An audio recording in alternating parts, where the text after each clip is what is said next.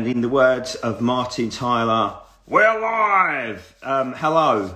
So bear with me. I need to add in both James and Christian. Bear with me.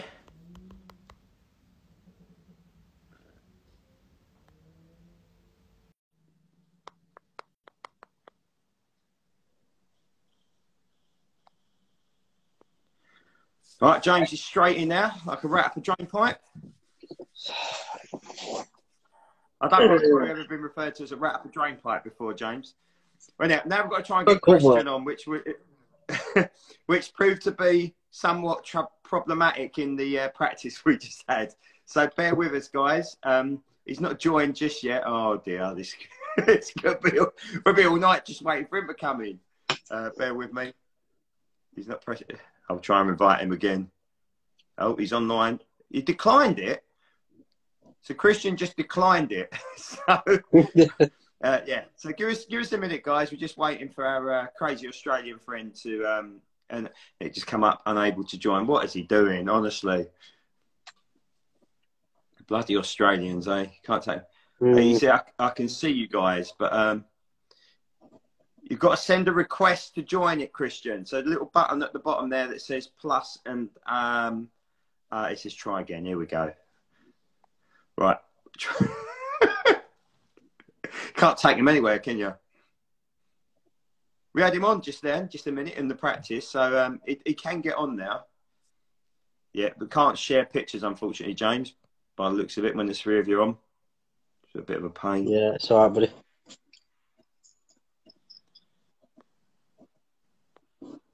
The Christian, at the bottom of the page, it will say request to join video. Oh, he's done it. Hold up. Oh, need like a drum roll. I won't press that too hard, otherwise the bar will collapse. So he's trying. Oh, hold up. Well, somebody's here that should be in bed. Oh, what's happening now? It's not letting me. Drum roll. Oh, is that? Hey! He's with us. I can. Evening, mate. Evening or morning to you, isn't it? Big screen. It's ridiculous. Anyway, I'm on. He's here. He's here. So, evening, everyone. Invited a couple of my esteemed diecast colleagues. Rather, you probably know who I am by now. So, I'll hand over to the Northerner first. So, we've got a Northerner and a Southern Hemisphere representative tonight. So, hand over to James. Want to introduce yourself? Oh, yeah. How's that? Hello. Yeah, James. So that was. Yeah, that was I do. But bomber commands for me. Bomber command and anything Polish really at the minute. And that's what I'm trying to keep an eye out for. The collection's gone from to again, and we'll see how it is. The missus doesn't like it at all, but she supports it, so I've got to be careful with what I say. She's standing outside of the screen, but see the gun sort of slide. She's not far away. She's not far away at all. Yeah, she's very close. Bless her. Well, behind every great man is a great woman, apparently, so with a shotgun in her hand. So cheers, James. To Christian, I'm sure a few people know you. Do you want to introduce yourself? Yes, my name's Christian Oakley. I live in Sydney, Australia. As you can see, I'm a rather big diecast collector. Among about 1,000 other hobbies and work, my life is so full at the moment. If you hear dogs in the background, they're my Scottish Terriers. I apologise. And I'm looking forward to talking to these two lovely blokes from the UK about the Corgi catalogue, and maybe we can just throw in a bit of cricket in there as well. I don't know. We'll see how we go. Well, let's hope so. So, obviously, the title tonight is about the catalogue. I believe it's released the second week of January. I don't think they've firmed up the date yet. So, for anybody who's watching, Corgi have got an advent calendar. So, every day through December, they'll be releasing different information around different Christmas sort of presents, some of the great things you can buy from the Aviation archive, and of course obviously like Vanguards and stuff like that. And I think there'll be a few hints, especially maybe in the last diecast diary, which is released on the 17th of December, written by Michael and his chums at Corgi. Before we start, I know nothing, sounding like an Essex man well there, but I don't know, but I can make some assumptions. And that's basically what we're going to do. It's more hopes rather than aspirations, I guess. But what we're going to do, like a true gentleman, we'll give it to our Australian friend first to go through some of his wants for the new catalogue. Unfortunately, when there's three of us online, we can't share the pictures, which is a real pain in the backside. I don't know if I can put them into the comments. No, you can't. So we did have a load of pictures all lined up, ready to roll, and we can't put them in. So it's not quite as good as Teams where you can share information, unfortunately. So it's going to be more of a case of a talk through. But Christian, I'm going to shut the hell up and mute myself so we can actually listen to you. Do you want to go through the ones I know you sent me and Matt and talk away, mate? I'm just going to press mute so there's no outside noise. Okay, yeah. So the ones that I've requested are pretty much, I've been requesting them for 5 or 6 years or even longer. I'm just getting them up here myself so I can remember, so I don't make a dick of myself and get the wrong units. But to me, thank you. There's a couple of criteria that I think. One, that's got a fabulous scheme. It's got a great history. It doesn't necessarily have to be British or American, and I would say that because I'm Australian. And so they're probably the main two criteria. And I guess I should start with the Lancaster first. And I say this knowing that there's probably a good chance there will be no Lancaster this year. We've had a good run of them. The last one was a pretty good, colourful, good nose art Lancaster. So I suspect that we may be getting another heavy this year, and not the Lancaster. But there is an Australian 463 Squadron Lancaster called Uncle Joe. It's a Centurion. Did 100 missions. It spent most of its time in 463 Squadron. I think it was with 43 Squadron RAF before that.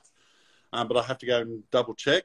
But it was with an RAF Squadron before that for a little while, but it spent most of its time with 463 Squadron. It has got the most amazing nose art.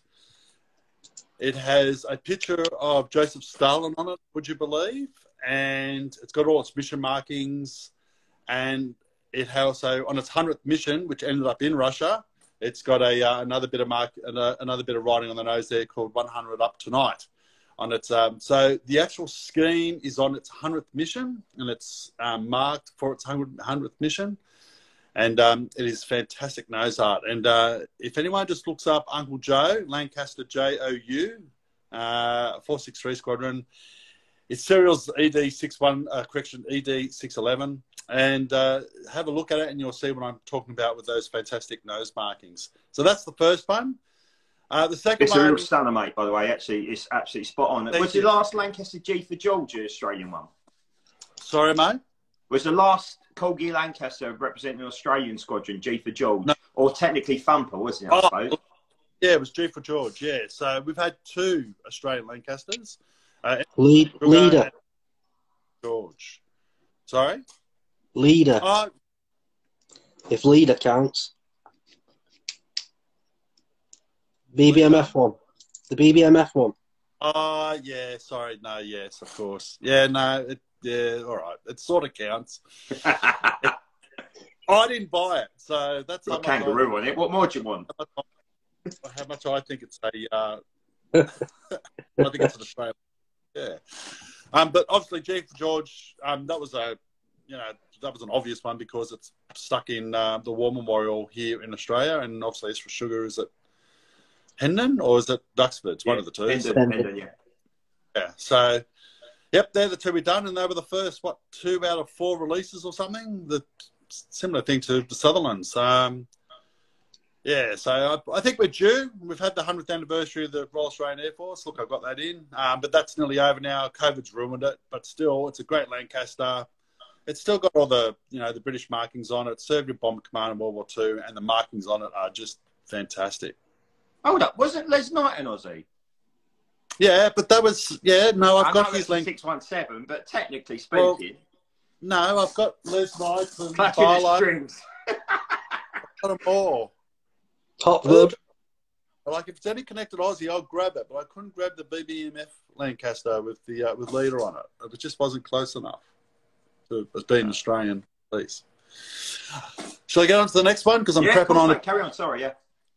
The next one is the Tiger Force one, and this is we've only ever had one Lancaster ever. That's not from a Bomber Command scheme, and that is a Tiger Force Lancaster. There's 9 Squadron AF partook in that. For those who don't know what Tiger Force is, during operation, or the proposed operation to invade Japan, there it is. There's one. There's the 144 version of it. Thank you. Excellent. No, that's 172. Oh, is that code a code 3? Yeah, code 3, yeah. Who made that for you? Dan initially, then Gary fixed it because when Dan sent it, a few of the decals rubbed off. But yeah, something similar to this, but it's absolutely gorgeous. Yeah. So Operation Downfall was the proposed invasion of Japan, thanks to instant sunshine at Nagasaki and Hiroshima. And one of the main components of the invasion was to bomb the bejesus was left of Japan, and bombing, and Tiger Force, the RAF, as the war wound down in Europe, Bomber Command set up a force, Tiger Force, which is going to be a Lancaster force, which involved Australian, UK, Canadian squadrons to send a force over the Far East and get for Operation Downfall.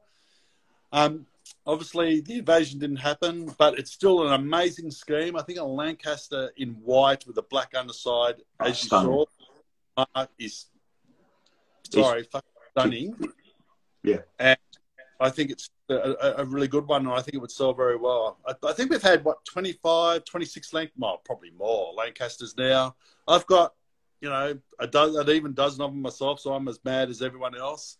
But the only one that hasn't been Bomber Command has been the Canadian Rescue one, which I think is one of the most beautiful models ever. But it didn't sell well. That was the only problem with that one. It didn't sell great.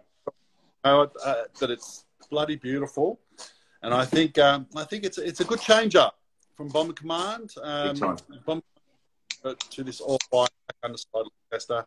9 Squadron, I think, would be the obvious one. And that's what I like. I think those 2 Lancasters. But again, I think it's fair to say that we're not going to see a Lancaster this. Well, maybe I'm wrong. I didn't think it was going to be one last one, and there was. So the money maker, though, isn't it? It's a banker. So it is. That's right. Shall we talk about the Canberra for a little bit?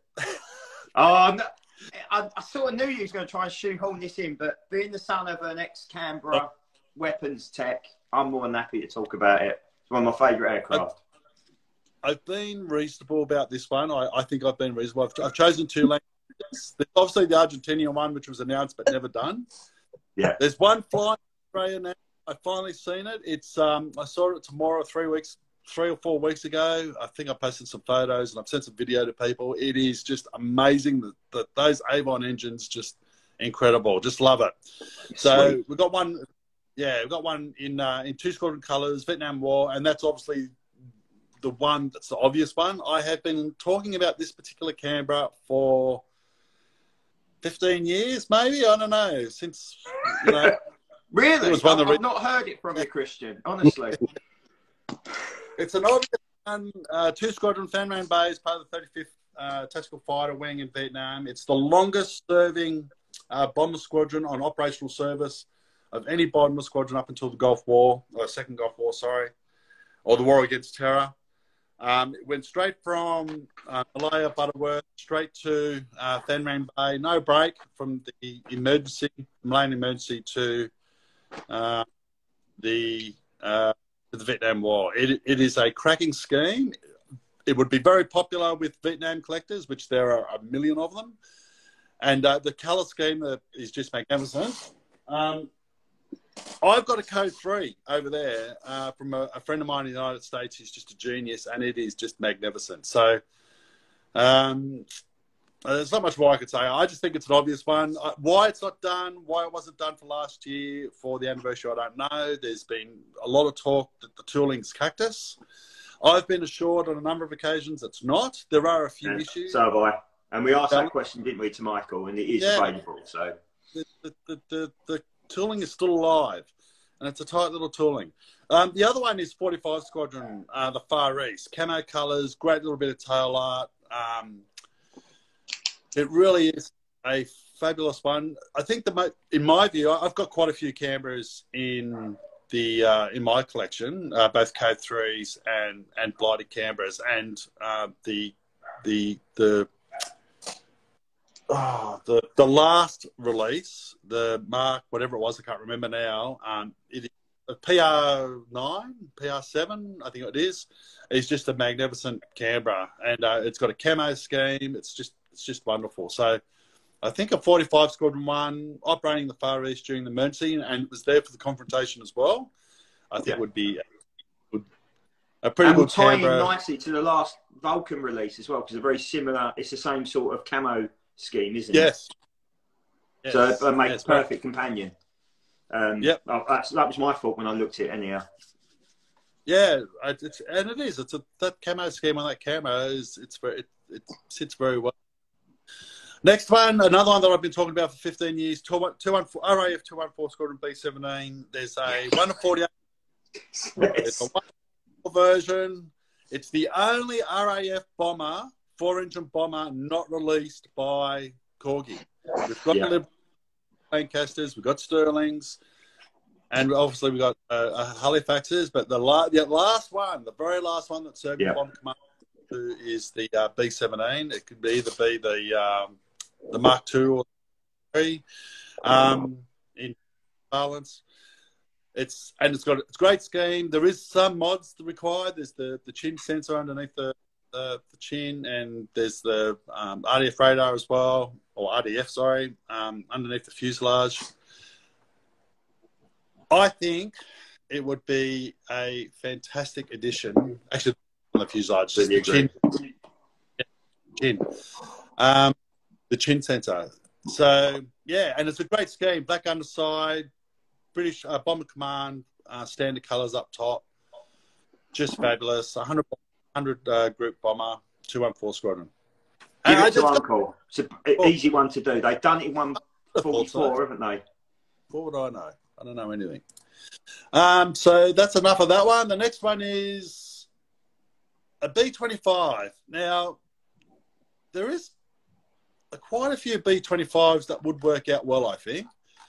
There's obviously the MOH winner here in from Australia. I forget which squadron, but there's a Medal of Honor winner, B-25. The one I picked is the Desert Warrior. Now, those of you who have may have got the Franklin Mint Squaw B-24. It's got, on one side, it's actually quite similar to that. So it's got a huge map on the forward fuselage of the Mediterranean, which is very similar to the Squaw. It's got artwork on both sides. It's got all its missions. I think it completed around about 68 sorties or whatever. It went back to the United States on a bond tour, so it survived the war. And interesting enough, a Canadian flew it. Was part of the crew, a Royal Canadian Air Force fella who was actually still in the Canadian Air Force when he flew. It's a Tunisian bomber, North Africa. It flew with the I was going to say 72nd, but I'm not quite sure if that's right. What I'll do after this, Christian, I'll put up your suggestions as pictures. I'll put up James's suggestions as pictures and my suggestions as pictures as posts, so people get an idea of what the actual aircraft look like. Because I've saved all the pictures. Just a shame we can't share them on here. Yeah, no, that's all right. 81st Bomb Squadron, 12th Bomb Group, North Africa. And as I said, survived the war. Great artwork. And the name, Desert Warrior. I mean, what a great name for a... There's only one Desert B-25 that's been done, and that was the nose art one, wasn't it? With the weathering. One I haven't got, actually. And it's bloody gorgeous. I mean, Legal Eagle, it's one of them ones that it's more Italian theatre, isn't it, I think? But the desert one with the nose art is absolutely beautiful. I've seen it up close, but I've never got it. My worry would be next year's Doolittle raid. it wouldn't surprise me. It's an easy route to go up and do another Doolittle Raider. That's what I think they'd be more inclined to do. But we should see. But I think a lot of mission, and like there's so many pictures of it because it went on the Bond tour, so it'd be easy to copy. But no, you're probably right. It's a brilliant skin, mate. It's absolutely stunning, and that's what you're talking about, that difference. Because it's great buying. It's a bit like the grey jet syndrome, isn't it? You can buy 100 grey jets that all look the bloody same. Yeah, if you've got a B-25, the most stunning B-25s aren't the Doolittle Raiders or the, as much as I love the cannon nose ones, they're great, like Bat Out of Hell. The ones that stand out are like the PBYs. They just look so different. Legal Eagle looks so different to anything else, and it really, really catches the eye. So I would be completely in awe of something like that. And of course, obviously, it ties in with the Desert War next year anyhow. It's around about that time, wasn't it? 41 onwards. So sometimes we should see. I think that's the problem. I think some desert stuff doesn't really sell as well as. I mean, the Mediterranean Theatre of War, and particularly North Africa, is out of all the campaigns is probably my favourite, because that's how they developed the tactics that we used in Western Europe, post D-Day, that close air support type operations and counter air and busting, and just all of that was mastered and learned in the desert, and and major operations, air land cooperation. All that had to be mastered in the desert, and that's why I think it's fascinating. But and it was really in terms of the war as well. It was to and fro. 1 minute Allies are on the back foot, next minute the Germans are on the back foot, then the Allies are back on the back foot, and then obviously the United States and Operation Torch come in and sort of finally mopped it up. But it was one of those ones that, like the Battle of Britain, there was this knife edge point, and it could have gone either way. And that makes it even more.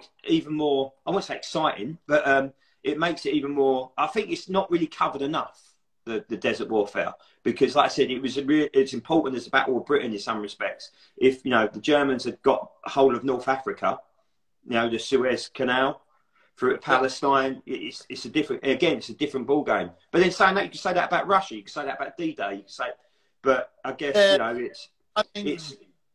The other thing about, it's not just North Africa, but it's also Malta, it's the Mediterranean in general. Some of those anti-shipping, we'll see a Beaufort or a Beaufighter coming this year from the MTO, based out of Malta on anti-shipping operations, that TLS, scheme, the temperate scheme. They just awesome operations, dangerous overwater operations. The North African campaign prior to Tunisia is known by many historians as the campaign of airfields, or the Battle of Airfields. It was about the airfields, and from an offensive point of view. So, but again, not everyone's me. Not everyone's that wrapped up in the axles about the desert and the Mediterranean theatre of operations. They're not. So I accept that. But that would be that B-25. I think would be a cracking scheme. No, I think all four you covered. I wouldn't say no to them. I think they all stand out as, for me, as easy sellers, easy money. Just hope that the people who run Corgi see it the same, or if not, if they haven't seen it this way this time, maybe next time. And that's the whole idea of doing stuff like this. I guess that helps. Yeah, you get to speak. We live in hope. Yeah. But it's fun talking about it. Absolutely. And it saves typing out 1,000 words in order to do it on the model Hangar 3, doesn't it? So it's much easier to talk than write in my eyes. Yeah. No, anyway, we'll see how we go.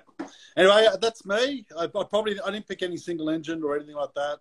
I tried to stay away from Australian. I could have crapped on about 3 squadrons until the cows tried to. Right? He tried. But I did the righty, so yeah, no, I think that's me done. Brilliant. Okay, right. So, cheers, Christian. Obviously, we'll chip in again in a minute because we've both got ours to cover off. So, James, over to you. Christian's actually nailed a couple himself. Oh, that's a cop out. If ever I've heard it. So, the one that top of my wish list is, I don't think we're going to get it, but I mentioned it last time. Johnny Johnson, Dan Busters Lang. The guy's just turned 100. He's just had his 100th birthday. He's not going to live forever. they need. And that's one of the questions I've got at the end tonight. I was going to ask. So yeah, I completely agree. If it's not Johnny Johnson, then the only other Lanc I would like is a Just Jane re-release. Yeah.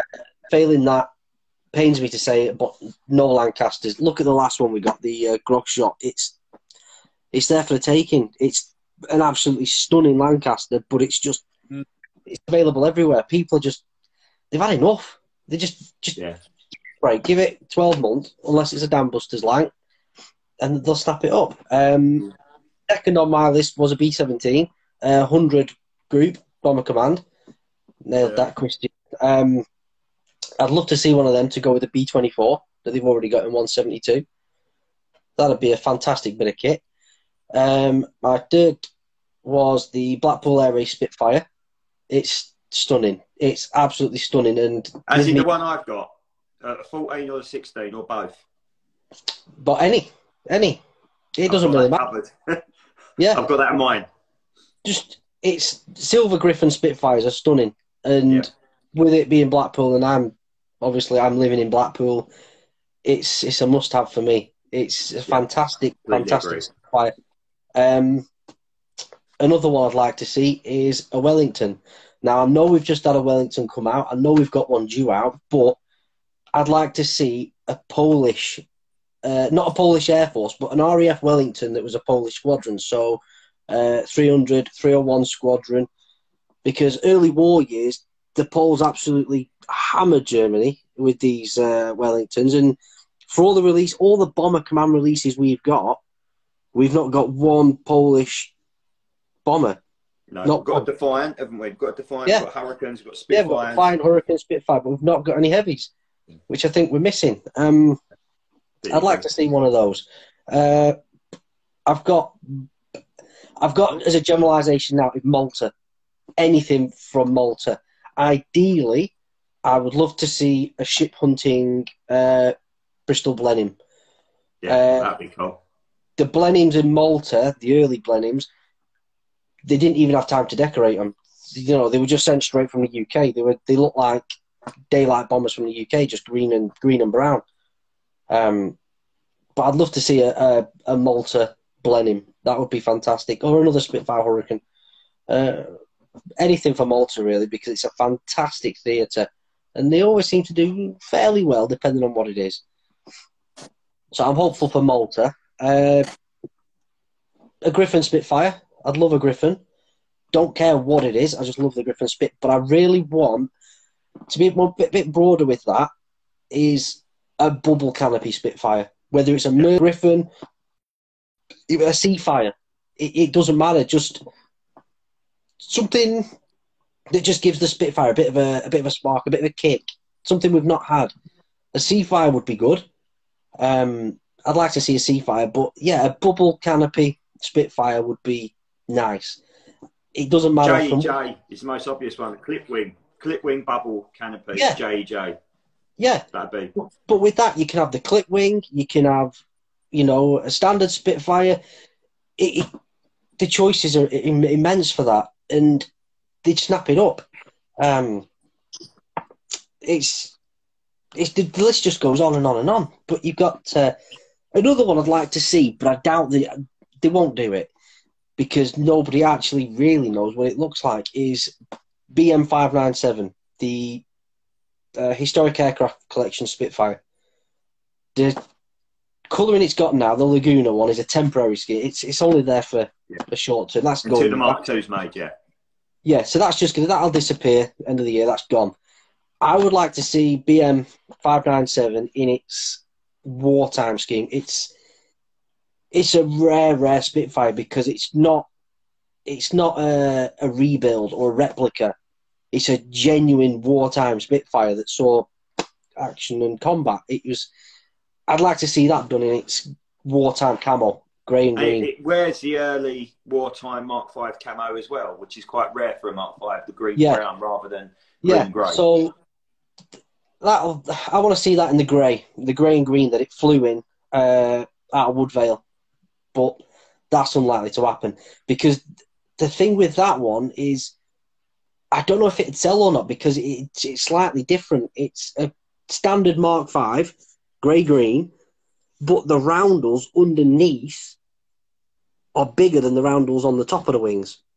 The underneath roundels were done too big, and they're massive. So I don't know if people buy it. They look at it and go, that looks a bit shit, I'm not having that. Whereas I'd love it. P47, Nelly. I would love to see Nelly B. Yeah. She's a fantastic P47, and she'd fit in with what I've got. P51, any that's flying at the minute. Any survivor we see on the airshow circuit at the minute. But I'll leave that to you, Mark, because I did clock some of your stuff, so I'll let you crack on with that one. Malta again, Malta anything. This pains me. Bouchon.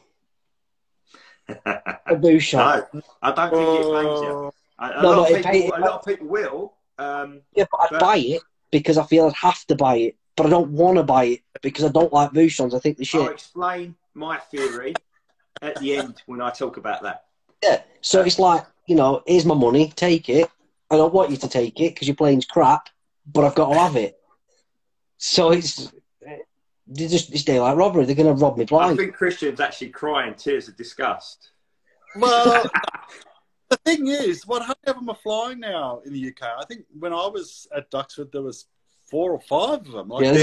In Europe, there's soon to be 7. So if you include the 5 that were restored in Britain, plus 1 in Belgium, plus a further one that's coming out of Sidewell, potentially in Spanish colours. So there'll be up to 7 at one point. Now, I'd buy that one. I'd buy the Spanish one because that's a Bouchon. Yeah. I'd buy that one. I'll talk more about that when I get to my bit and the theory behind it. I do have theory. So, so P51, anything. Bouchon, I'd like to see a Bouchon. Well, I wouldn't like to see a Bouchon, but it'd be good to see a Bouchon. And possibly, with the new P51, maybe a B or a C. Yeah. If we could do a B or a C, that'd be good. I'd like to see that.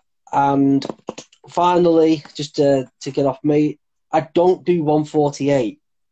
But if Corgi were to release a 148, I imagine it would be another Phantom because they've got the tooling. It's fantastic. It's a seller. They're onto a good thing.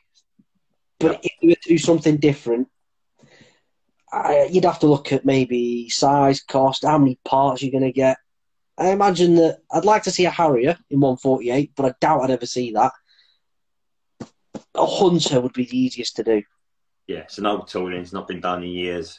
Yeah, and in 148, it'd probably be extremely easy to buy, to make. However, the Hunter has now got a very bad press, though. That's the only problem. Yeah, after clamp it, smashed it to pieces. Fucking idiot. But yeah, I mean, that covers me for the most part. The highlight of mine... James, you've missed one. No, I don't want it. I don't want it. You don't want it? No. What? I don't want it. What? What are we talking about? The Polish Heritage Flight. I'm shocked by that. I thought you'd be all over that one. No, I do want it, but I don't want it as a Mark 1 or a Mark 2 Hurricane, sorry. I want them to do it. If you recall the Merlins over Malta box set, the Hurricane is, the Corgi mould, they all look the same. Yeah. But with the Merlin over Malta set, it represents the 12-gun Hurricane. Yeah. I would like RFR, if they were to do it, to have 12 guns. Even though it's wrong, it didn't have 12 guns, because that's what it has now on the Hurricane that the Polish Heritage Flight have got. I'd like that one. I don't think they do it. I'd snap that up in a heartbeat, but I just don't think they do it.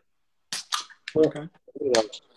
There was no Hurricane this year, was there? So no, I did call a Cleggy at Duxford in September. You know, I did walk him around that Hurricane. Well, you know, this is a fine example of an aircraft. Are you going to do this? And well, he politely told me what was going on with Corgi, and so I don't think we're going to see anything, to be honest, which would be a shame. But I'm hoping. I am hoping. Okay, well, fingers crossed. Sally B, but I don't think it's Sally B either. No, I don't think Ellie, the operator, is overly keen on it. No, absolutely We've not. had that discussion, Yeah. which feels an incredibly weird decision. Sorry? Why aren't they keen on it? No idea, mate. No idea. See, I suggested to Michael, and I guess somebody else has done this further down the line, that you do the B17, you add 10 quid to the price, and that 10 quid goes towards Sally B. So you do a 2,000 run, that's 20 grand for Sally B for doing diddly squat. Apparently not. I think, speaking to some of the guys at this could be wrong. Speaking to some of the guys at Duxford in September, the issue with Sally B was, I mean, I don't collect 144. There's only one. Yeah. Now, apparently there's two in 144. One that they agreed to do and one that Corgi did off their own back. And she wasn't happy with that. She was really pissed at... Corgi basically screwed her. And she was not happy. So she refuses to have anything to do with Corgi, even if it would make her 10 grand. Out of principle, she's just told Corgi to piss off, basically. Strange decision. But it's a strange decision. Look, if I had a bomber, which I was calling out for donations for every day to try and keep it going because it is incredibly expensive to run. God. If someone's offering me 20 grand, I'll bite their hand off. But no, that's just me. I mean, you don't know what's going on behind the scenes. We can only see it from the level we see it at. But it feels like a no-brainer. But more importantly for me, being a selfish git, I would love Sally B's a massive hole in my collection. Yeah, that's it, exactly. I don't know if he's on. The guy, Andy, I think his name is, who's plane collector on Instagram. He actually redid his... yes, I saw that. It was really good. And it looked amazing. It looked brilliant. Yeah, and that shows you the potential. So... it's a cracking bit of kit, and that's pretty much it from me. But so yeah, I'll hand over to you, Mark. But if there's anybody watching this, I mean, in these comment things down here, obviously we can still type to you guys. So if there's anything you want, just pin it in down while Mark's waffling. There it is. Thanks, mate. It's a pleasure. That's £10, please. Yeah, while Mark's waffling on, we'll crack on. It's a shame we can't share the picture on now. But look, check him out. Those who are watching, check out Plane Collector. Go onto his page. He's got some lovely die casts and some kits that he's making as well. And of course, he's code free. And so, brilliant to see. And I said it proves a point. You do an aircraft like I did. Gary did RN201 for me. It shows you if you get the subject right, you're onto winners. And sometimes you've got to see it before you go into production or do a pre-pro on it. So, look, I'm waffling on. So get yourself comfortable. Sorry, but a shameless plug now before I hand over to Mark. If anybody's not followed the Polish Heritage Flight, please do. They need all the help they can get. So get on Polish Heritage Flight and give them a follow. No, absolutely. Spot on. They're doing some great work as well. They really are doing some great work. And of course, obviously, that ties in to the Lagoon, the Spitfire as well. We need all the help they can get to get the Spitfire built. So please help them out. Right. Here we go. Strap yourself in. Get comfortable. Here we go. It's probably late at night, so actually, this could send you to sleep. But I'm going to go for it. So, as you can see, Christian, is it time for us to go now, mate? He's just woken up. No, I'm just concerned about my dog. It's fine, mate. We can hear my dog cry. She's a star. She's a bloody show dog. Anyway, whatever. My two are in the house, thankfully. So, right. So, here's my suggestion. So, the number one suggestion I've had, and I don't know, he's gone now. Look, said enough. Was basically we've had a remodeled or new mould Hurricane. We've had a new mould ME109. We've had a new mould Meteor. We've had a new mould P40. We've had a new mould Hurricane. But the one that stands out that we haven't had a new mould of course, is a Spitfire. And if we look at Corgi's 5 and 9s, they're pretty poor efforts in retrospective. There's no dehydro on the wings. They're just some of the schemes, like the Great Escape Trio, was just horrible. They're not great. So I'm hopeful, and I'm really, really hopeful, that this catalogue will see a remodelled Spitfire. And I think, and I'm just drawing... coming to a conclusion now. I think we're going to have separate wings and separate fuselages, which will enable Mark 5, Mark 8, Mark 9, Mark 11, Mark 16, and potentially a TR9. That's what I'm thinking. And the reason I'm saying that is that when you look at as a business, and if I was running Corgi, one of the great things now in the aviation world is a flight in a Spitfire, flight in a Mustang, flight in a Hurricane, flight in a P40. We've got them all on this side of the pond now, thankfully. And if they're tying in with some of the operators, just think how good it would be if you went up and you paid, what, $3,000, whatever it is, to go and fly in a Spitfire over Duxford, Biggin, Sywell, Goodwood, wherever you may be. And then you come out of that, and then suddenly, bang, right in front of you is a box with the very Spitfire that you've flown in 172 scale, sitting there waiting for 50 quid. And you just paid nearly $3,000 to fly in a Spitfire. It's not going to be an issue. I think for me, it's easy money. And it's not the most beautiful of aircrafts, is it? The TR9. It's the ugly duckling of the Spitfire family. But if you're going to, you look at things, when I look around my collection now, I look at things and some of them have certain memories attached to them. And I think for me, it's a really, really good idea to get involved in that side. It ties in also the Warbird operators with Corgi. So if Corgi want to then go ahead and do aircraft in their collection, it makes life easier, it builds relationships. It's a no-brainer in my eyes. But I don't work for Corgi, so I can only just sort of give them a gentle nudge here and there. And some of the ideas that I've come up with in terms of, and all these won't be released in one go unless they have a nervous breakdown. And the ones, again, which are current and tie in, the NHS Spitfire, obviously it's a Mark 11, really, really simple one to do. Again, you think add a few quid with that extra money going to the NHS as well, I think people will pay it willy-nilly. You've got the Silver Spitfire, of course, that went around the world, the one that's based at Goodwood, or it's in Denmark now, I think it is. Really, really easy one to tie in. Again, you think of the TR9s, you've got the Grace Spitfire. That would need, obviously, a different style fuselage because of the Grace style canopy rather than the standard canopy. But it's, was credited with the first kill on D-Day. Real history attached to it. And of course, then you think of the classic Spitfires, like your MH434, MH415, which is currently at Sywell as well, which is obviously the ex-Connie Edwards Spitfire. You think of that, there's some real, easy ones to do. MH434, Ray Hanna, they intricately go together. Probably the most iconic Spitfire in the Spitfire world.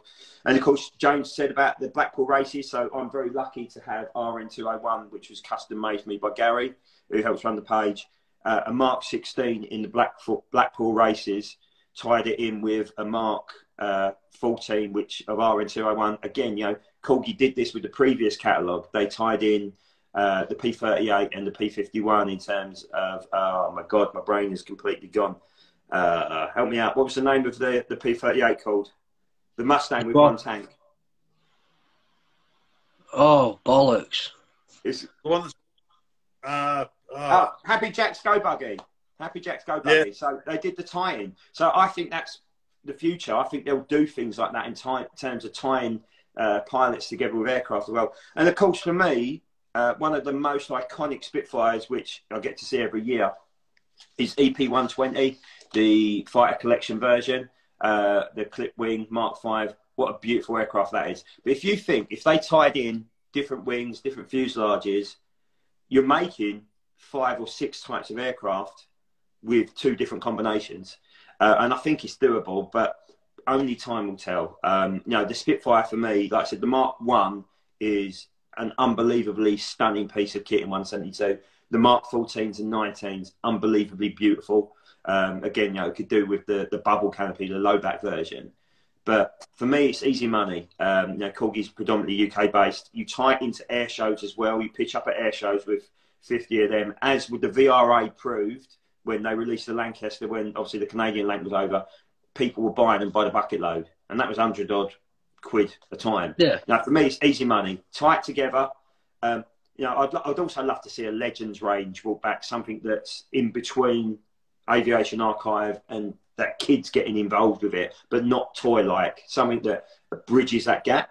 I would love to see something like that because, we'll talk about the price bit after, but that's what I'd like to see in terms of Spitfires, but only time will tell.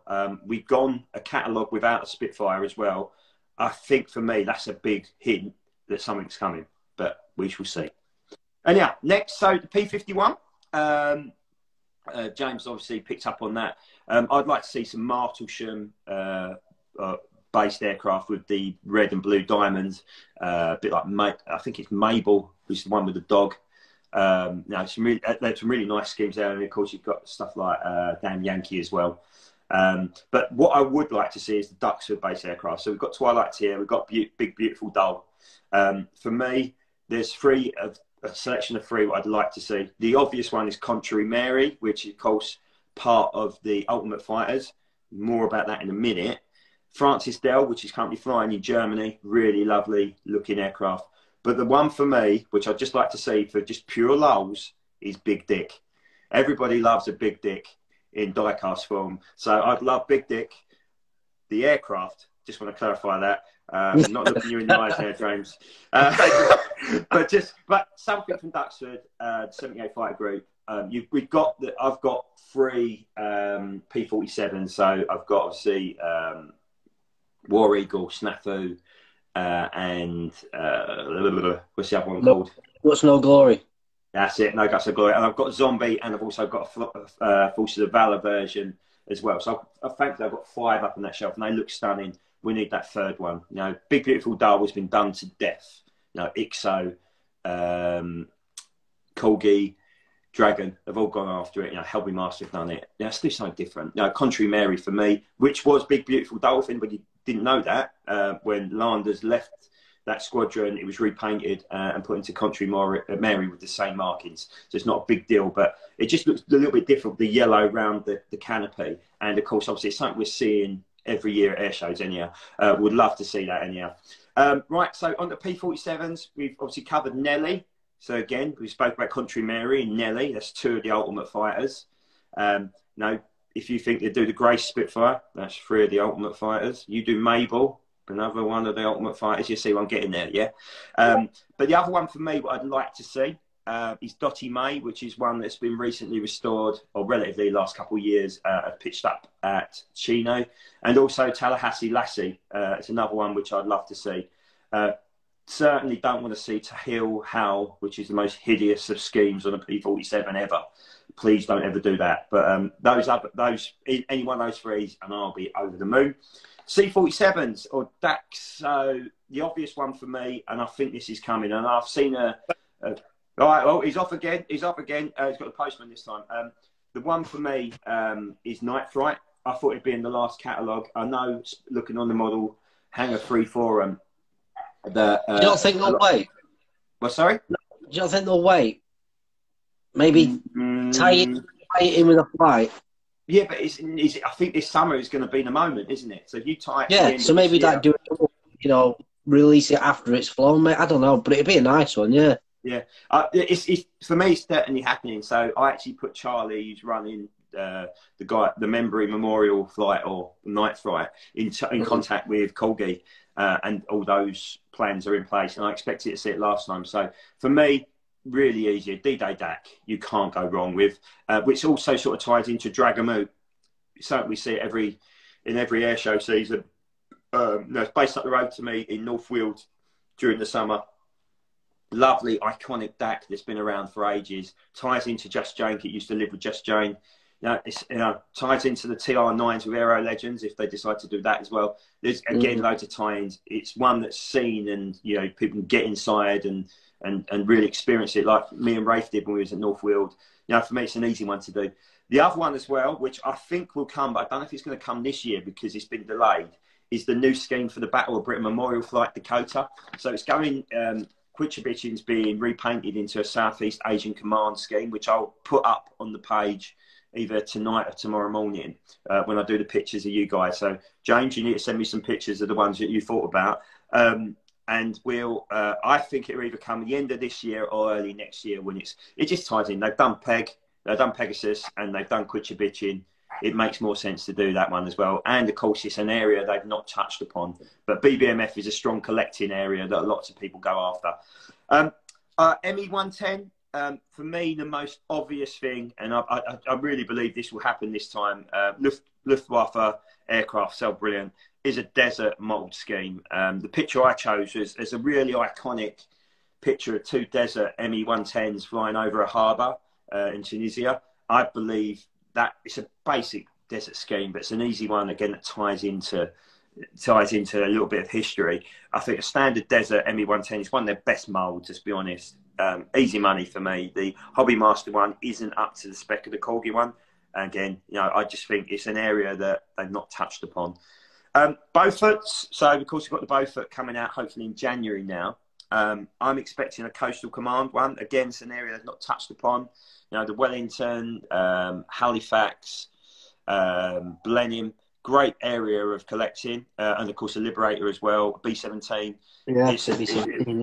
Yeah, I think it just makes sense to tie it in with that. But also, there's plenty of other areas they can cover.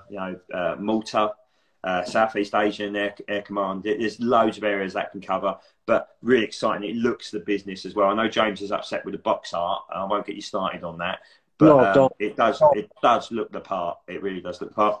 An area James already covered, the 148 jets. I think the Harrier might be the one they go after, but I'm also equally thinking Tornado. So obviously, Hobby Master just their relatively new mould Tornado.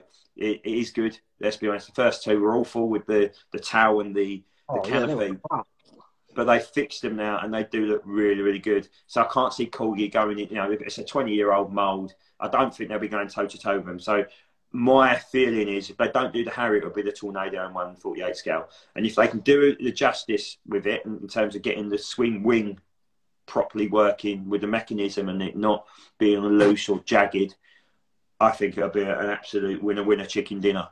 The Phantom is brilliant. The retooled version with the new canopy is going to be even more brilliant. I think a Tornado to go alongside it is, the stalwart of the Royal Air Force for the last 40 odd years.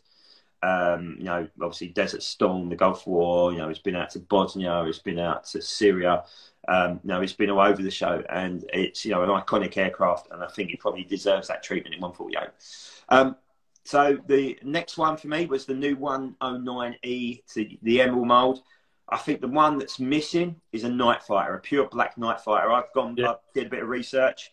An aircraft from NJG1 with the codes G9JV. I think Hasegawa made a kit of it. It's got red code markings on the side of it. Looks the business. It looks sinister, and it looks lovely. And put that alongside your Corgi, Luftwaffe night fighters, and you're on to a winner there in my eyes. The Beaufighter. So we've got the new Beaufighter due out pretty sharpish. James absolutely hates it. Christian loves it. I love it. What? Hate it, James? I know, it just looks great. Here he goes. You started him off. Trigger point. Oh, but I'm not going to say do another Malaysian conflict one. For me, it's got to be Malta or it's got to be Battle of Britain. We've got the D-Day covered. Yeah. We've got a random post-war conflict covered. I think Malta or Battle of Britain. The one I chose was ZKF rather than ZKA. That seems to be done to death. A North Wheel-based Battle of Britain aircraft introduced in the winter of 1940. Again, for me, being a bit selfish, Essex-based aircraft, a little bit of history to it, I'd be quite happy with. But then I'd also be really happy with a Malta-based aircraft as well. Again, really important part in the role it played over there. Then on to the next bit, which sort of tie in together. So I've not gone for an RAF B-17. Obviously, would be 1942 anniversary, so it'll be 80 years next year. I've gone for an Operation Bolero B-17, so very early B-17E with the early roundels. And to tie into that, a P-38, the legendary Glacier Girl. So that was an aircraft that Corgi toyed with some years ago, but canned it. And for me, them two, little story tied in together. Obviously with the Mighty Eight coming over to the UK, I think it's a really good tie-in. Again, it's an area not really covered. The E's not really an early European war-based E hasn't really been covered as yet, so I think that'd be nice, but we shall see. 148 Phantom, I've gone with Black Mike, or an area which I believe they should really tie into is the Raspberry Ripple one.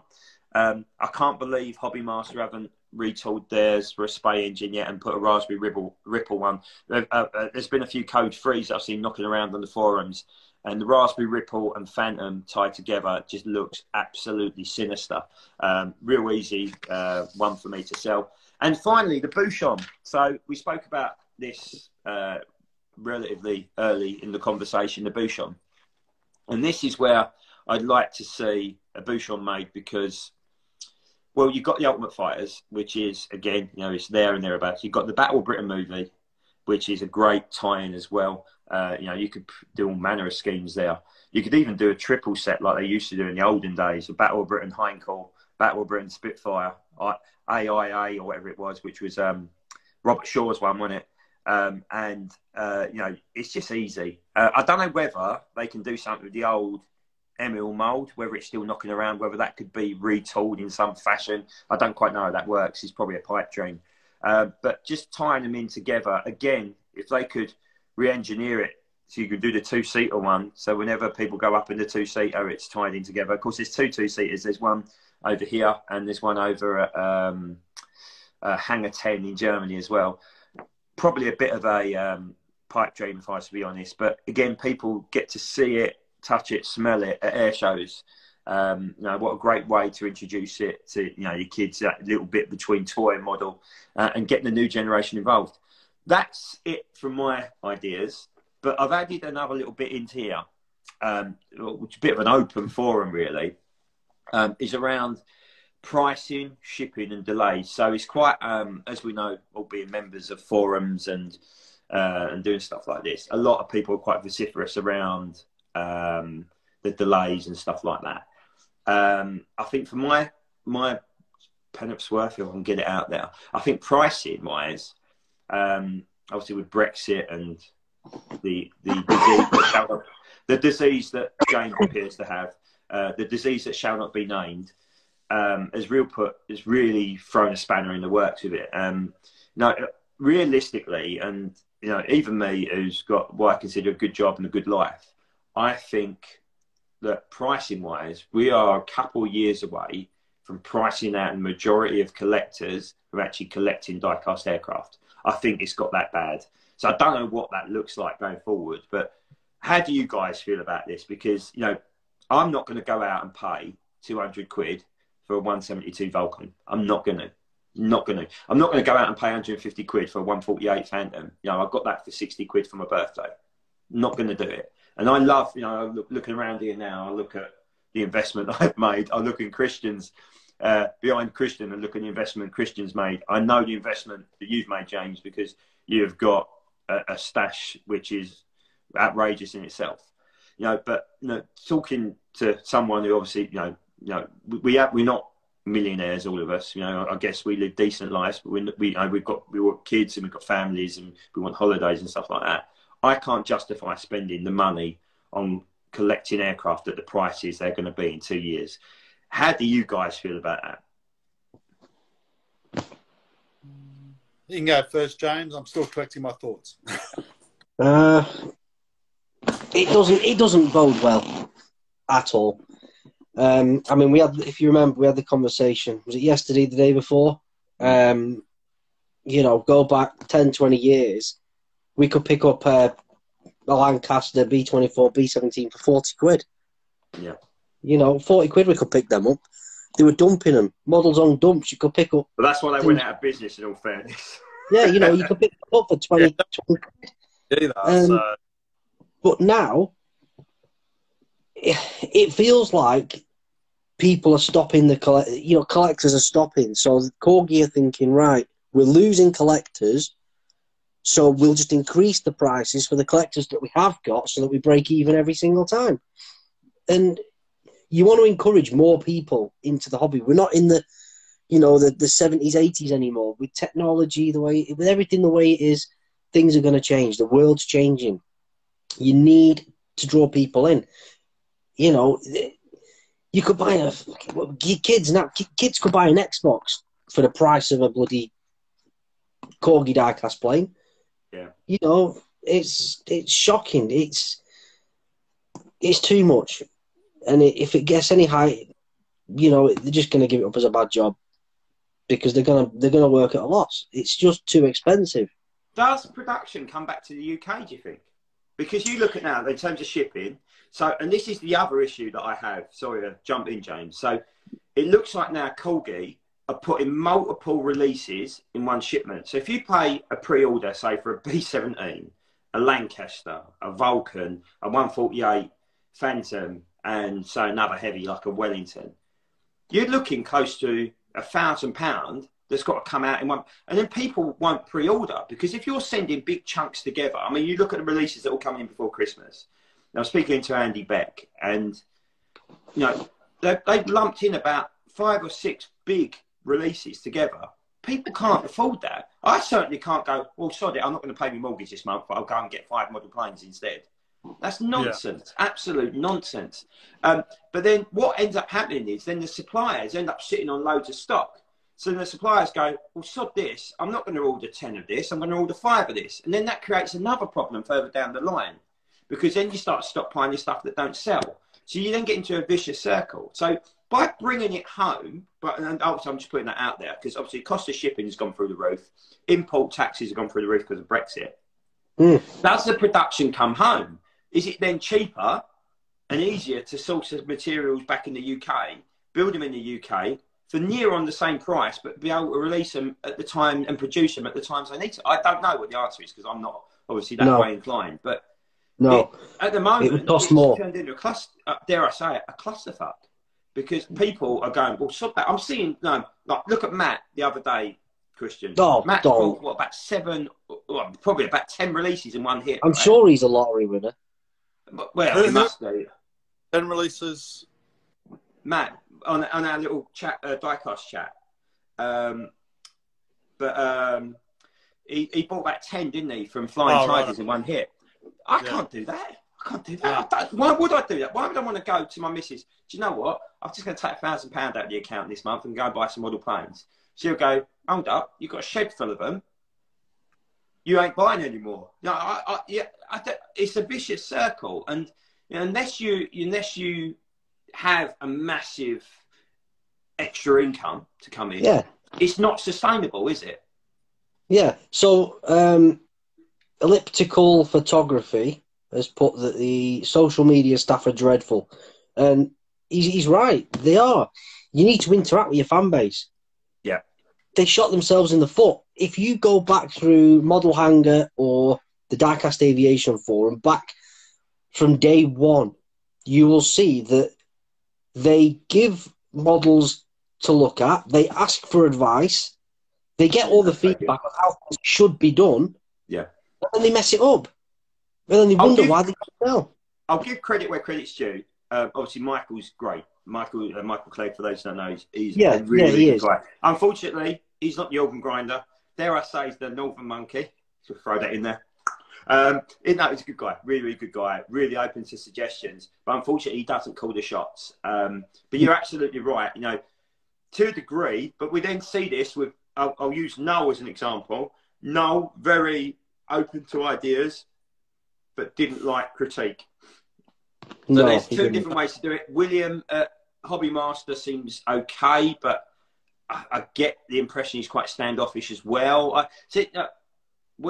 It's easy to suggest this until they want to overhaul the way they work and engage the collectors. It's hard, and I get I get the impression that in the whole tier of things, Hornby's up here and Corgi's a bit sort of like, hello, I'm here, hello, go away, Corgi. That's what it feels like. And then it's Airfix, then it's Go Electrics, then it's Humbrol Paint, and then there's Corgi, which is a little bit of, hello, hello. It does feel that way. It really does feel that way, because we should be, at this moment, incredibly excited about what's going to come in January. But you look on the forums, and it's lots of people going, you just know it's going to happen again. Yeah. If you go and I guess, that the only way they can change that is to give people confidence again. And the only way to give people confidence is by liaising with the people who buy that stuff. You know, if you're selling a product and you're just going to do what you're going to do and you're not going to listen, then there's only one way that's going to go eventually. So then there needs to be more. I get the impression there's more happening, but I think they need to go quicker and they need to be more open and more. And I'll give an example, right? So Hornby have a podcast stroke show that they release on YouTube. Airfix have now a show which they release on YouTube. Where's Corgi? No, Mars, where's the Corgi Collector Club? Mm. Now that's why I look at it. Now I think there needs to be more. You look at the releases, so not so much this year because of COVID, and you've got to give them a little bit of leeway because of China and the shipping and the Suez Canal. It was a perfect storm this year in terms of nightmare.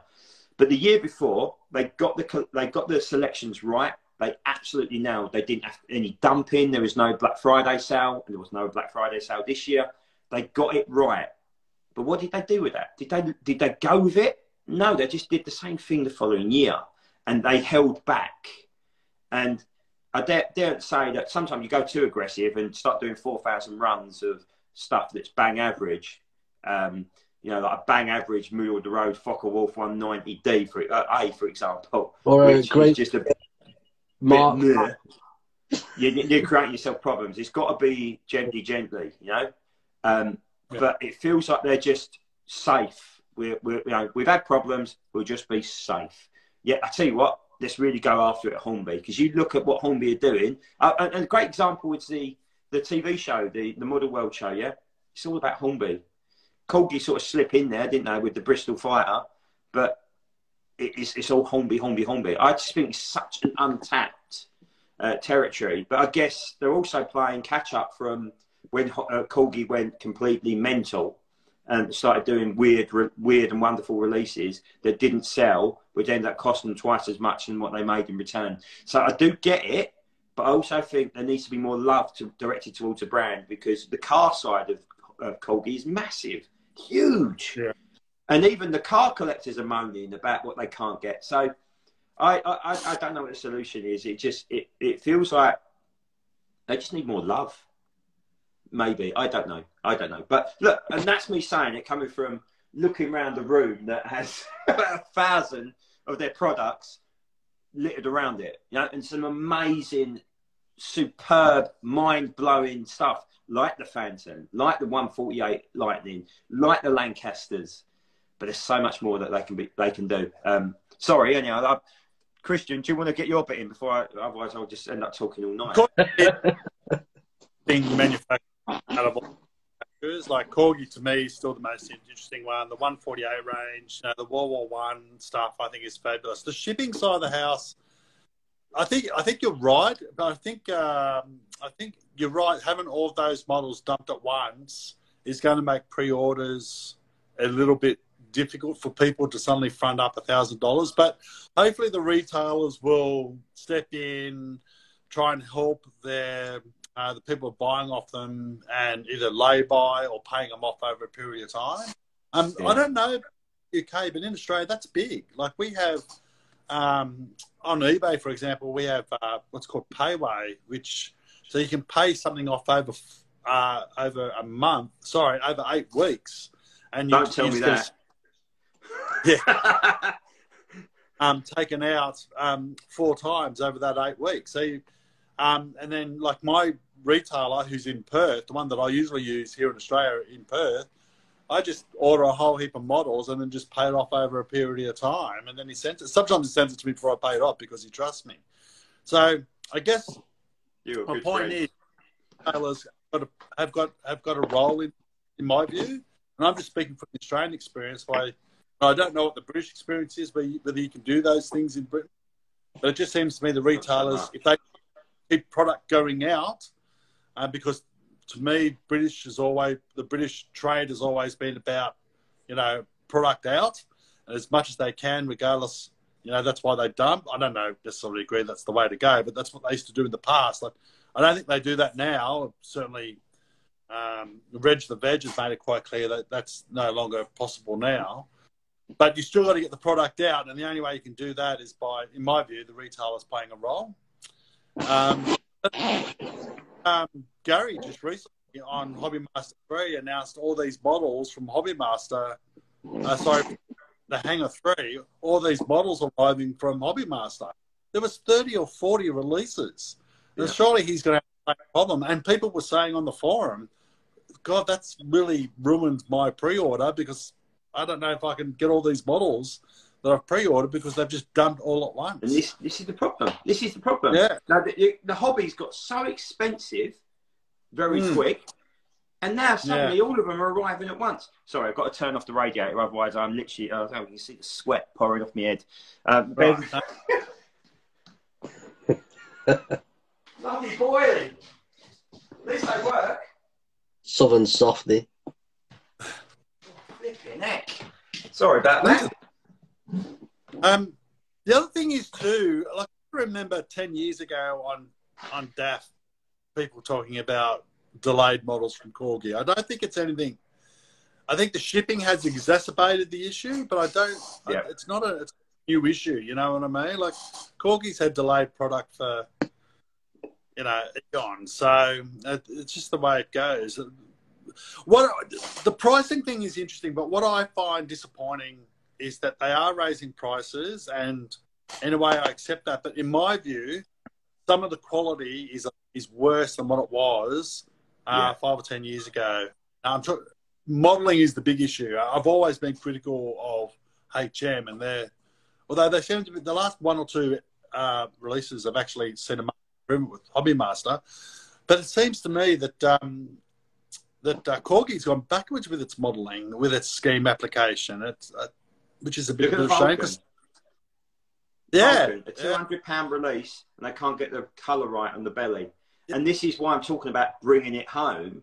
If you think, let's be honest, there's 2 types of model collectors in there. There's your real rivet counters, where everything has got to be absolutely on point.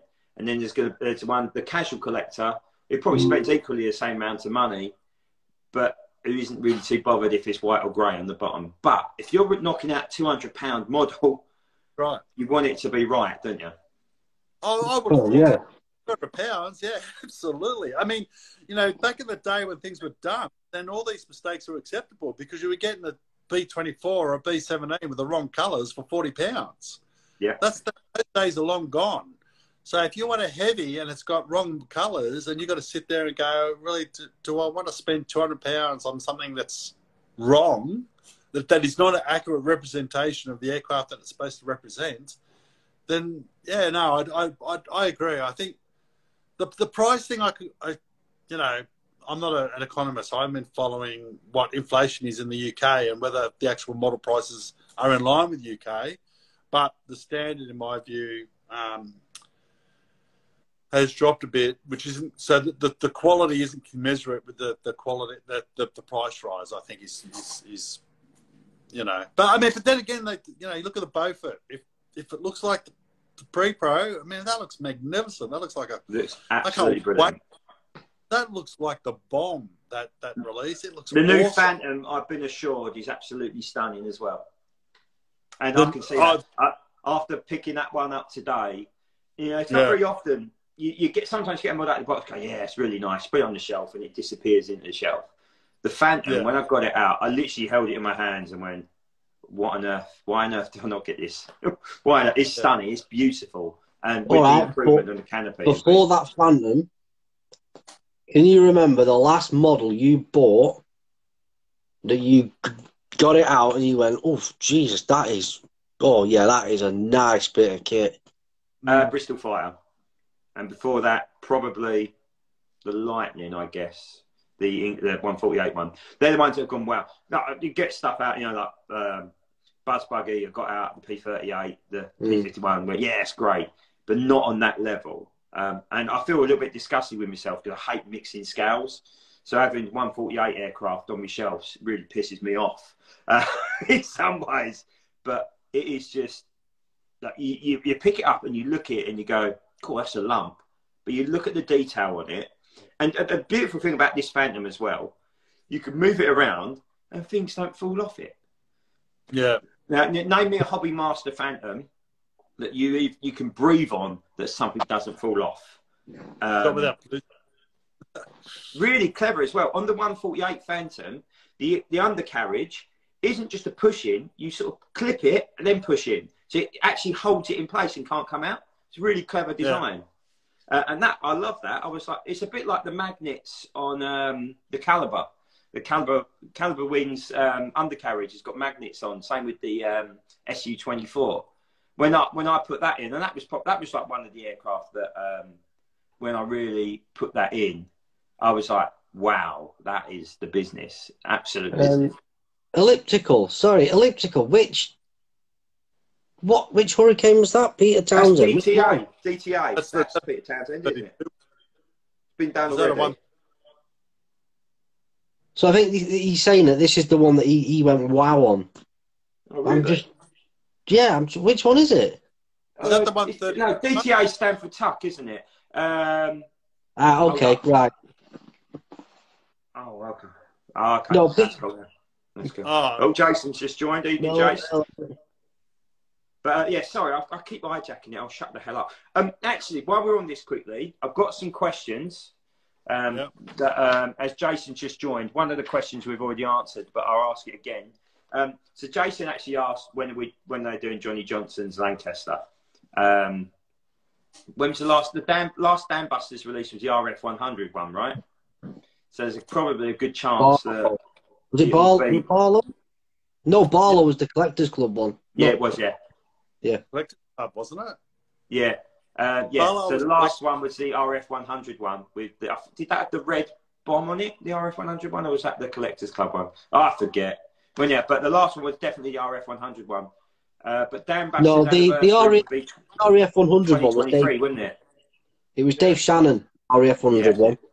Yeah, Barlow, that's the last. Barlow had the red bouncing bomb. Yeah. But I have a suspicion that the Johnny Johnson one will be 2023 because that will tie into the 80th anniversary of the 617 Squadron attack. Maybe that is it going to be a new mould? I don't know. I really don't know. Oh, okay. Yeah, the Townsend one was VYO. Yeah. So what scale's that? Is that the 172? There's two, isn't there? There's 132. There's 132 and there's 172. I bet that's 172. I'm guessing. Yeah, it's a nice little bit of kit, that one. Yeah.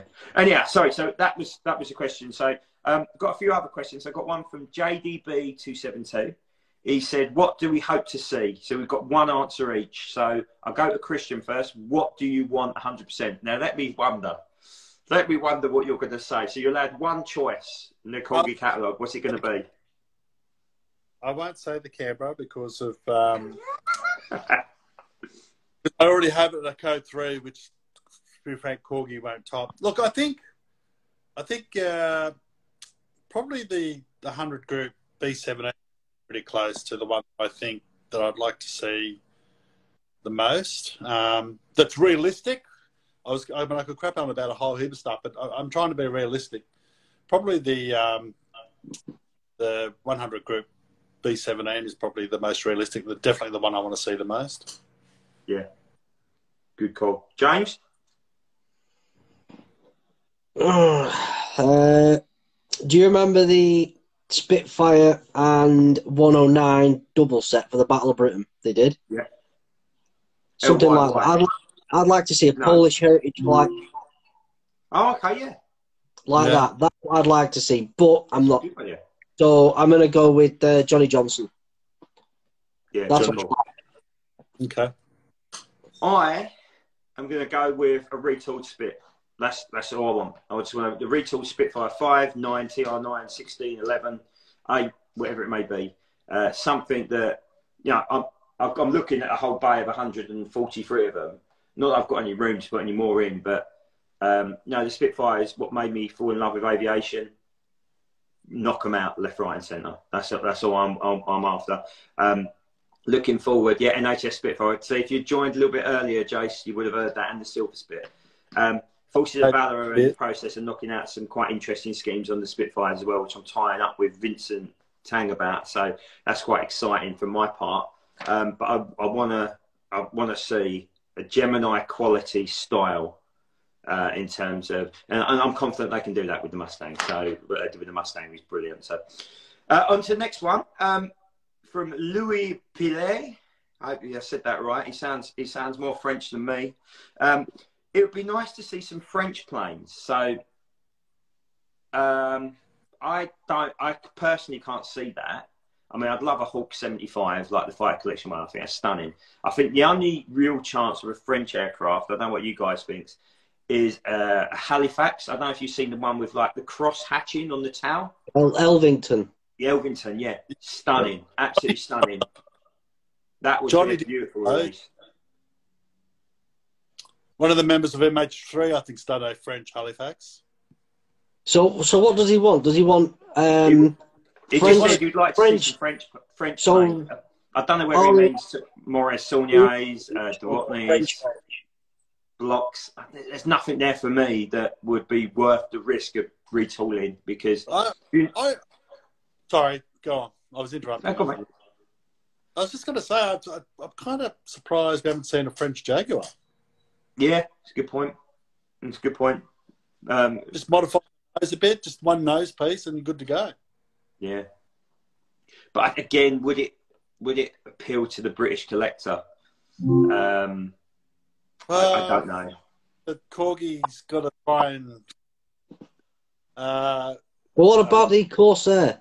The French Corsair. They did a French Corsair, didn't they? Yeah, Suez Canal. And that's sold. A Vietnam War one. Indochina, Corsair. That'd be all right. So, I think a Pierre Closterman. A Pierre Closterman Tempest. I think they're too safe at the moment. I couldn't see him branching out into something like that. I agree. Next question from one of our followers, Wilder Jones, is always very, very engaged in what we do. So last year he said no new Spits. He said would love a Dora. Now I would be quite happy to buy a Focke-Wulf 190D. Beautiful looking aircraft, but again, is it something that your casual collector would really get behind? Yeah, but I think the tooling would be very limited. Yeah, there's only so many options you could do. The later we're going with Germany in the war, the less schemes you got to pick from. A Dora would be nice, but a lot of people talk about the ME410 as well, the Hornets. And it's a lovely aircraft, a beautiful aircraft. But is it the sort of aircraft you can knock out 5 schemes with and sell over 1,000 a time with? Probably not. And that's when you're talking business, it's that heart and brain thing, isn't there? Up here would say no. I guess the point. I mean, the interesting point is that we're running out of. It's not that I don't disagree with you, but you can't just stop churning out Luftwaffe toolings. So I mean, the most obvious one is the 410, or I would prefer the 88G, the Night Fighter 88G, but the 410, the 88G, and the Dora are probably the 3 not only viable, but most likely to succeed out of all the potential new Luftwaffe toolings. I mean, can you think of anything else other than those 3 that's got a chance? No, because you can't go down the Condor route because that costs you about 300 quid. And it always makes me laugh when we talk about poles. It always comes up near the top. Same with a Victor. And I'd love a Victor. But so again, would I. It would ruin me. How much would that cost in die-cast form? You're talking north of 200 quid now. Oh, God. It wouldn't be bloody cheap. Condor, you'd struggle with schemes for.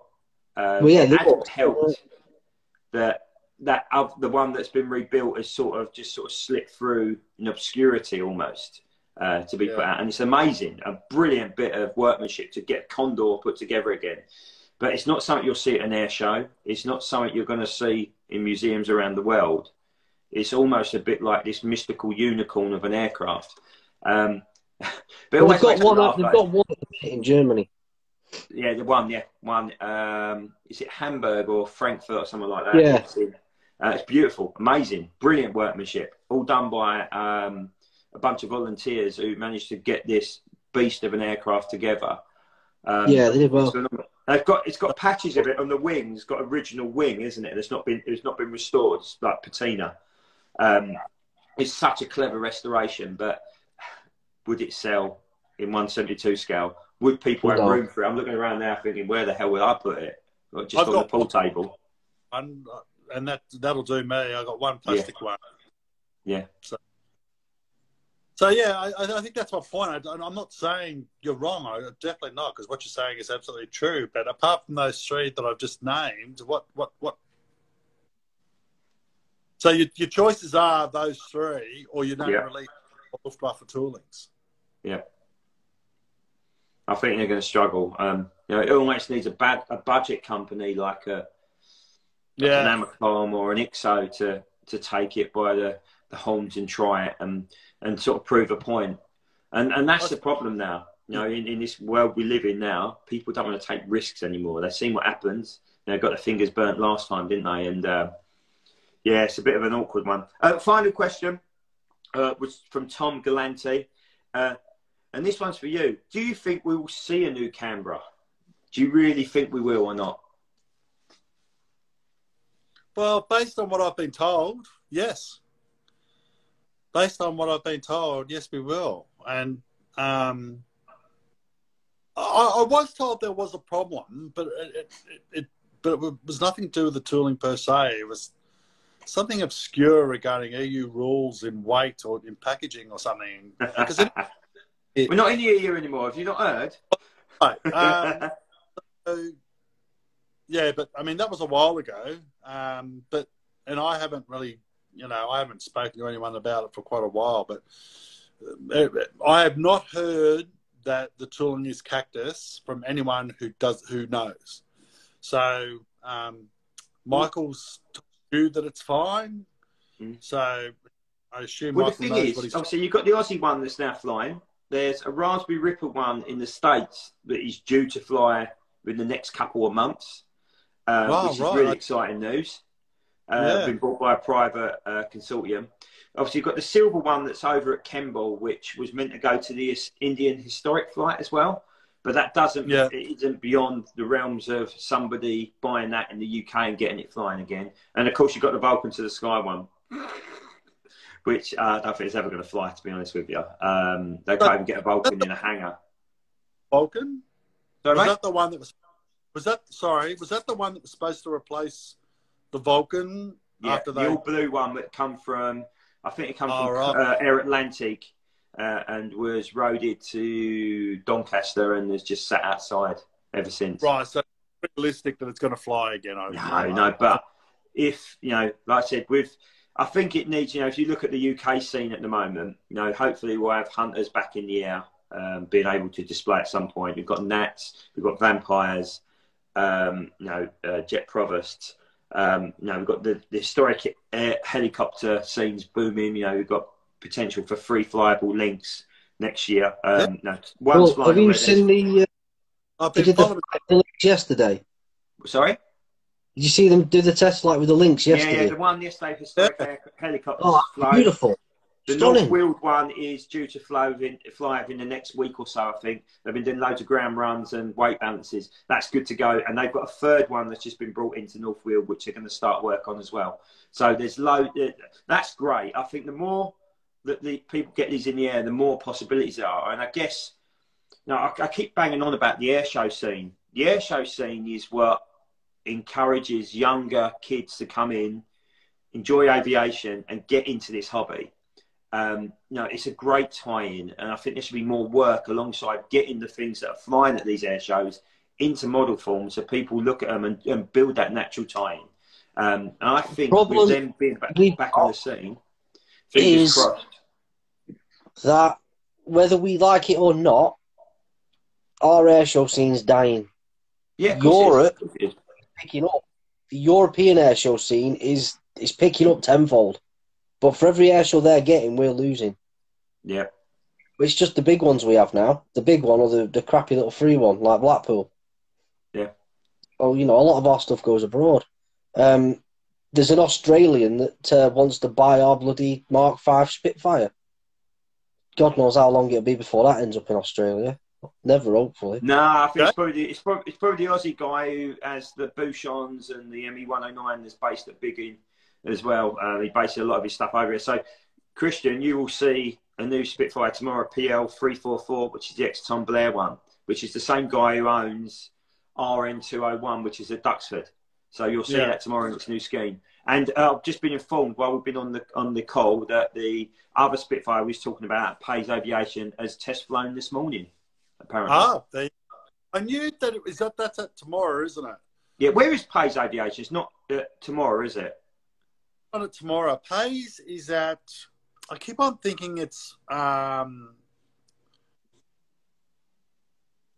no, I'd have to have a look. I've forgotten where it is. It's one of the more... It sounds like Chumbawamba, but it's not. It sounds like Chumbawamba, yeah. If you said it, I think it's at the same location as where the P40s are restored. It used to be the guy... I can't remember his name. He died, didn't he?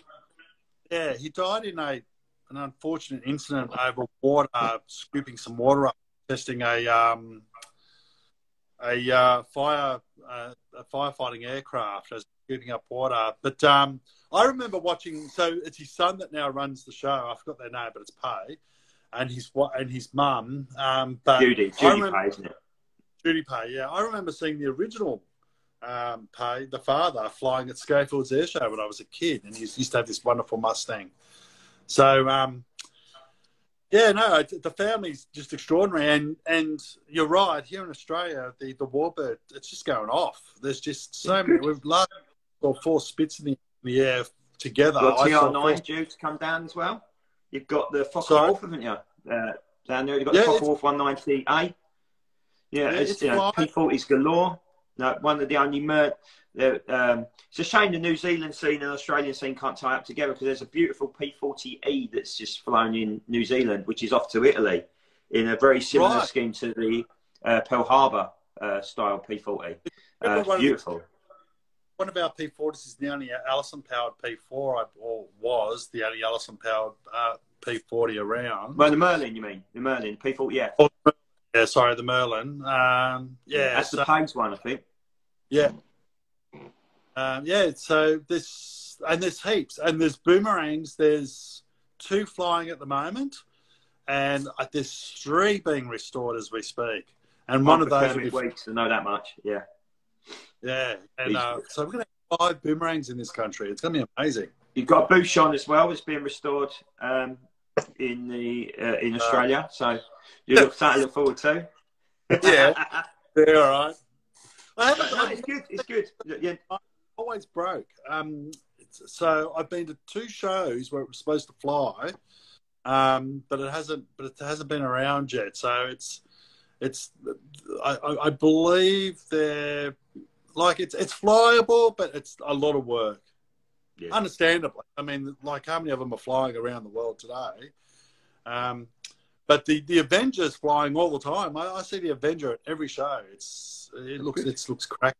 There's a Grumman tracker that I'm off to Haas tomorrow, and the Grumman tracker may fly tomorrow. So that'll be good. The Australian Warbird scene is just going gangbusters at the moment. That's good, and so is the British. Believe it or not, hopefully we'll get a full air show season next year. Regarding Corgi and air show, when I went to Duxford and Riat, I didn't see Corgi.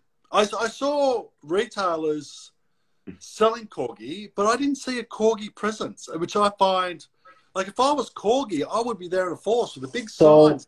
Corgi do Riat. They do have a plot at Riat. Yeah. They don't do Duxford. No. Which is crazy. Home of aviation. Yeah. Corgi, I've only been to Riat once, and when I was there, Corgi were there, and Corgi shoot himself in the foot because there's God knows how many people stood around this Corgi stall that don't collect, and they think about it, they go, "Oh, that looks all right, I'll buy it." But Corgi, whoever sends these people to these air shows need locking up. Because they take pre-pros. They don't take any decent models and set them up. They take shitty ones with bits of propellers that are hanging off them, and they look an absolute mess. They don't they don't stand out to you at all. Unless you're a collector, you know what you get. If you're a new collector, you just look at it and go, I'm not buying this stuff. It looks like something from Poundland. It's crap. You really need to pull a finger out on that one. And that's what I mean. It's the right people, right jobs. Mm.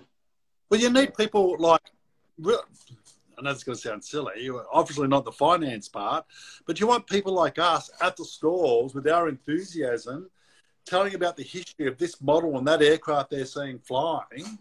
You know what I mean? Like to you know, the link that you're talking about, Mark, is 100% correct, but you need somebody at those stores to actually talk about it, you know, and say, social media, product placement. You know, it's you know, I'm a retailer. My job is to sell baked beans.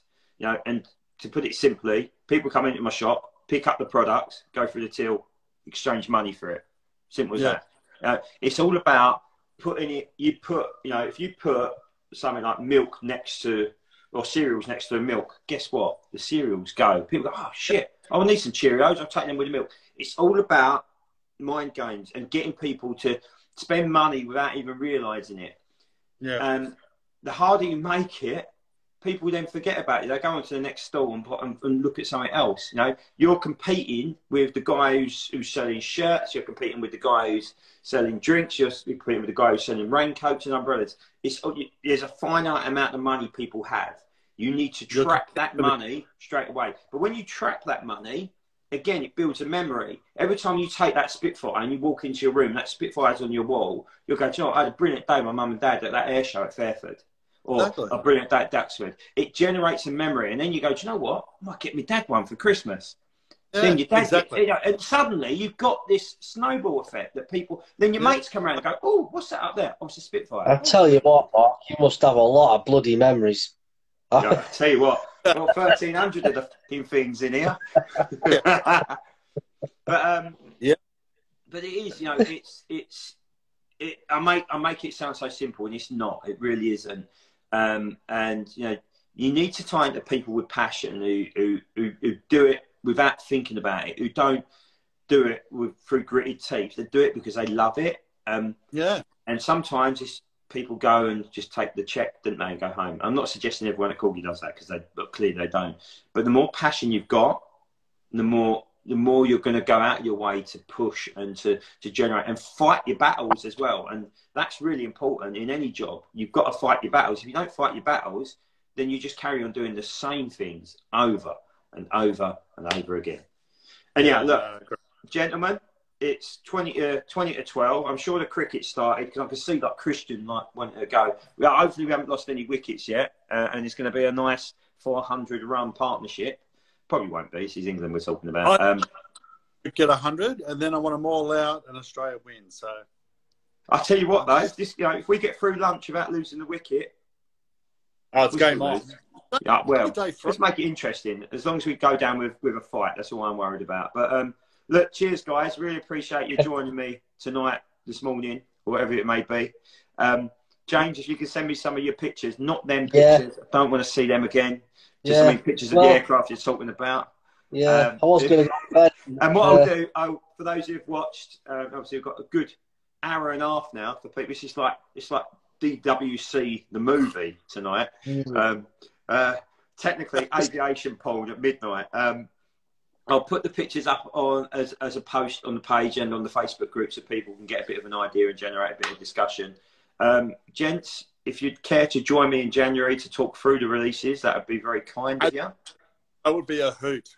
I was just about to ask that, actually. Got to do one for the the whole thing for the new catalogue when it comes out will be Christian. There's no fucking camera again. Just want to say, actually, look, thank you very much. I know elliptical photography has been on the entire hour and a half. Just listen to us three maniacs talking about model planes and ranting and raving. So thank you so much for watching, and thank you for saying you enjoyed it. You know, and that's why we do it. We do this, you know, and lots of people joined tonight. We do this because we give a shit about a hobby, and we care greatly for it. And ultimately, we want Corgi to be a massive success. The more successful they are, the more money we spend with them. The more money we spend with them, the more people come along and start buying stuff as well. And then suddenly, we're back to mid-2000s where We're then knocking them out left, right, and centre. Just a quick one before everybody disappears. Elliptical. You say you're a new collector, is that right? You only just started collecting 172? So he collects 172 and he's got The right Peak scale. Times and Hurricane, I believe. If we could recommend one 172 Warbird for him. From Corgi. Yeah, all right. Yes, I've What got would one. we give him? Ooh. Gibbs P40. I'm going to go and actually get mine, to be honest with you. I'm going to go with the Corgi Collectors Club Spitfire, the Great Escape Spitfire. GRZ, yeah. I was going to go. I can't go Spitfire then, so I'm going to have to go somewhere else. Oh shit. No, all right, you go Spitfire. I'm going. Hold up. I'm back here. No. I'm getting it. You can Spitfire. I'll give him I'll let him have the Willie McKnight Hurricane. Bobby Gibbs, P40. I'm getting mine. 40. And I'm going to go for something a little bit. So, I'm a massive fan of the Dragon P51, but I've not gone Dragon. I've gone for this. I've gone for Buzz Buggy, the one tanked P51. Regardless of what people say about it, this is the absolute bollocks of a release. It's absolutely stunning with the changeable flaps as well. Brilliant aircraft. Oh, he's gone for the Bobby Gibbs one. Is that the Hobby Master one? Yeah. No, I can't. that's Corgi. That Corgi? Oh, of course, it looks really dark. One of the releases ever. No one knows about it, but this is Bobby Gibbs's. Bobby Gibbs was a double ace. He was the squadron commander of the 3 Squadron in North Africa, and then went to the Far East. Was part of the maritime. Is that the Nose Art Collection one? Yes. Yes, it looks is. really dark. From here, it looks really, really dark in comparison. But I've got that down the bottom now. It's a great model. I'll get the Willie McKnight 172 Hurricane. It's a great release. Lovely release. But any of the new mould Hurricanes, you can't go wrong. Well, what a way to end it. Like I said, lads, thank you very much for enjoying us. Thank you for everybody who's watched and stuck with us, especially if you sat there for an hour and a half and watched us go on. Look, ultimately, we're really looking forward to this catalogue release. We really are. And I'm sure it's not going to... They can't please every collector in the world. They really can't. But we'll, like I said, when we get to the release itself, we'll re-engage and I'll get you to score it, and we'll score the models out of 10 in each release. That all it's left for me to say is if I don't speak to you two guys beforehand, have a brilliant Christmas, lads. Yeah, you too, buddy. Watching, have a lovely Christmas. Eat lots, drink lots, be merry. Mustang has caught my oar. There you go, look, salesman. But... Retail, isn't it? It's retail, that. My Jewish grandmother, that's what it is. That's what it is. Yeah. Yeah, well, thanks to your retail, I'm going to go and have a bowl of Rice Krispies now before I go to bed. Oh, that's rock and roll, mate. Rock and roll. I am living that life. Cheers, guys. Look, do you know what? We've been sitting here for over an hour and a half, and it's absolutely flown by, and it's been a real pleasure to chat with two people who completely share my passion as well. And it's nice to do this from time to time. And for some weird reason, the longer as this has gone on, the signal's got better. So I don't quite know how that's worked. But look, I'd just like to end with up the Barmy Army. Hopefully we haven't lost 3 wickets by the time I walk into the front room in a minute. But have a great rest of the evening. Have a great rest of the day, Christian. Thank you guys for watching. And I'll speak to you all soon. Much love. All right. See you later, guys. Take care. Cheers. See you later. Bye-bye.